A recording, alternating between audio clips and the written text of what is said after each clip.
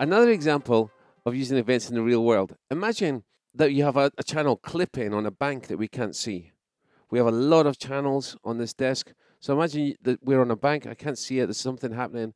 I need to be informed that something's happening. In fact, I can even auto gain the channel that's clipping. So let's have a little explanation of that. So I've got a channel here that says me.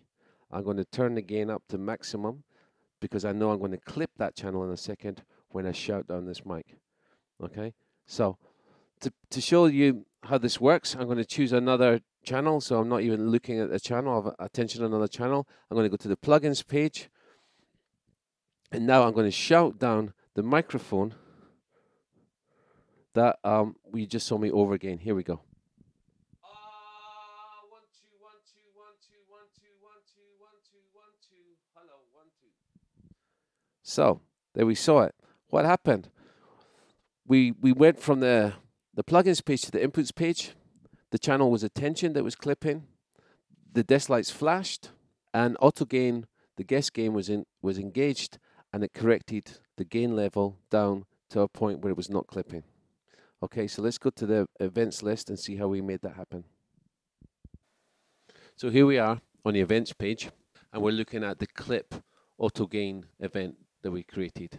Over on the left, I made a new event. I called it clip, and here is my trigger, which says any channel meter above plus 16. That's going to trigger my event. I have 4 actions from the event. I have a flash console light bar to let me know in no uncertain terms that I have a problem. I'm going to set trigger attention on latch. That means when the action is above plus 16, the channel will be attentioned. It will also change the view mode to the inputs page so I can see which channel has been attentioned. And the last thing is that the gain guess will be turned on whilst this trigger is action, meaning whilst the meter is above plus 16, the gain guess will be on. And as soon as it drops below 16, the gain guess will be off. Okay, let's see how we get to all of these triggers and actions. So any channel meter above plus 16. I'm going to delete that and start from fresh. So it's a meter action. It's any channel meter above.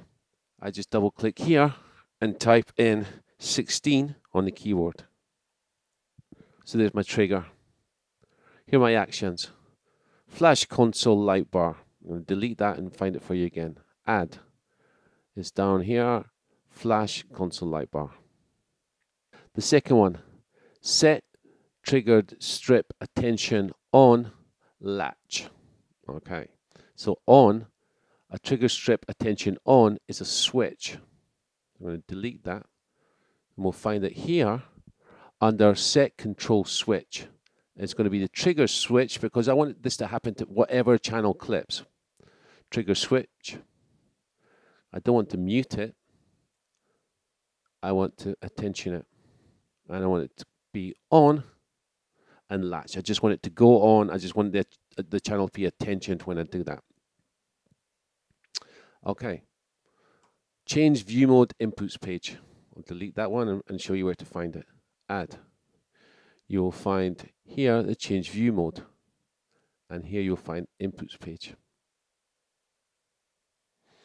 And then the last one, of course, remember, this is only us giving you an idea. You could happily do this without flashing the console lights and maybe even without the gain guess. But being able to see the attention channel that's clipping on the inputs page, that's probably a really good thing to have. So here we go. Let's find this one. Set trigger gain guess on while active. Delete that. Gain guess again is a switch. So set control switch. Trigger strip. The default is mute, of course. It's part of the input, and there it is. Gain guess. I don't want it on and latch, because then the gain guess will just stay on. I'm going to make it whilst active. So there we have it. There's my auto clip event.